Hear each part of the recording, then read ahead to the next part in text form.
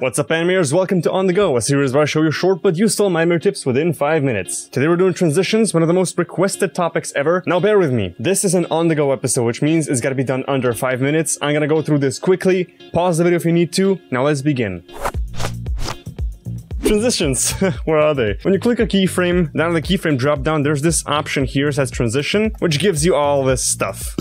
First one is called linear. It looks like this, which means the object will move constantly at the same rate, and that's what most people use as default. Although that's not a good thing. From there, you've got a few extra ones. Ease out, which looks like this. Ease in, which looks like this. And ease in and out, which looks like this. They all have different functions, and I'll explain them all right now. If we focus on ease out first, this right here is a graph. The horizontal axis represents the time passed, and the vertical axis represents the amount of motion applied. This one goes up really quickly and then slows down, which means a lot of motion is going to be applied quickly and then slowed down. That's what you can see right here. If we focus on ease in, it's quite the opposite. So as time is passing, not much motion is being applied, and then it gradually speeds back up to the same point. So it starts slowly and then speeds up. And finally, ease in and out, which looks like this, is going to start slowly, then speed up, and then slow back down again. If we play this, that's exactly what happens. So the only difference is ease out starts fast and slows down, ease in starts slowly and speeds up, and ease in and out starts slowly, speeds up, and slows down again. Then there's an instant transition, which looks like this, and this one just waits and snaps to the final point. It's instant. All these transitions you see right here, those are the only transitions that exist. Linear, ease out, ease in and out, and instant. And from there, ease out, ease in and out have a bunch of variants, which you can see right here. Quadratic, cubic, quart, quint, exponential, sine, and circular. The difference in all of them is the strength.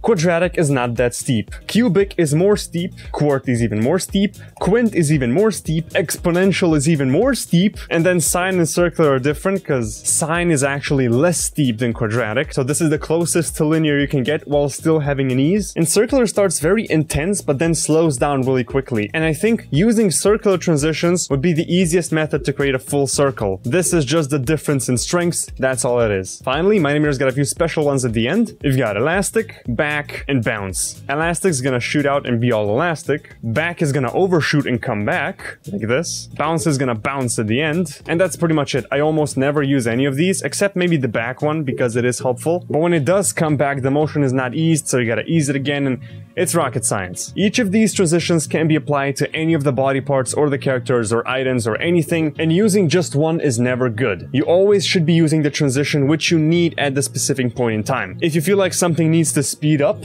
you use ease in. If you feel like something needs to slow down, you use ease out. If you need both, you use both. And if something is in the middle of the action, you should not ease it at all, you should use linear. So all of them are useful, and different strengths give you different results. This is not something I can teach you in 5 minutes, which is an on-the-go episode, so if you want me to go deeper into it, click the eye in the corner and I'll make a full video on it, full tutorial on transitions, even though I already have one which is pretty old. Don't watch that, that's a bad one. Anyway, thank you for watching, hope you guys learned a thing or two, hope I was helpful. If I was, smash like. Now thanks for watching, see you next time, and stay sharp.